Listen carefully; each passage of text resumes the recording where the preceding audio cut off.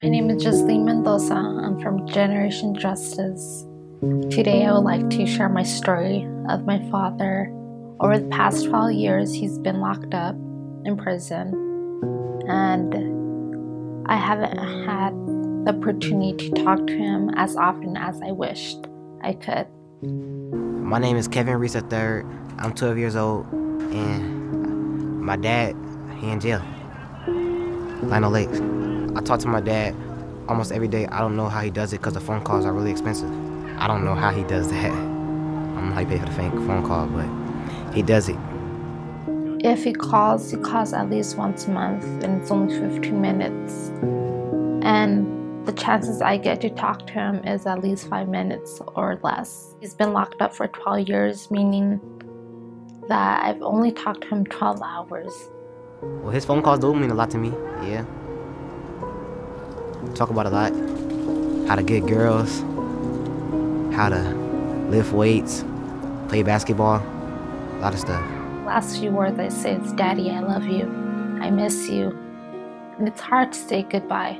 Sometimes I don't even catch to say goodbye because it hangs up on me. I lost the bonding that me and him had as a young girl. Obviously, I'm not the same girl that he left behind. The thing that kept me from having a relationship with most of my family members was the expense of the phone calls.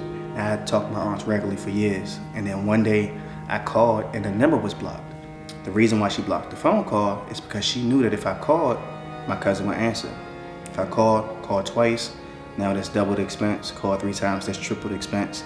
And because she couldn't pay for it, she had to make the conscientious decision to cut herself off and cut that part of my family off for me.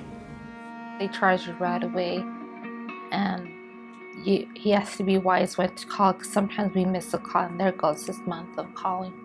Most people couldn't afford to pay for the calls, and it's painful because you spend that 8.5 years in prison and you come home, or I came home and realized that I just didn't have the kind of relationship that I might have had with many of my family members. I was locked up in prisons 300 miles away from where I lived, and people just couldn't afford to accept my phone calls. If I wasn't able to talk to him, I wouldn't know my dad. Everyone should have a dad, and it's always good to know he's one phone call away. I miss him, and I love him, in that I'll stand up for him and be his voice. When I'm able to stay in touch with my dad, life, it'll be better. It'll be better. Just know I could talk to him every day, and I don't have to wait on the call. I know he's gonna call.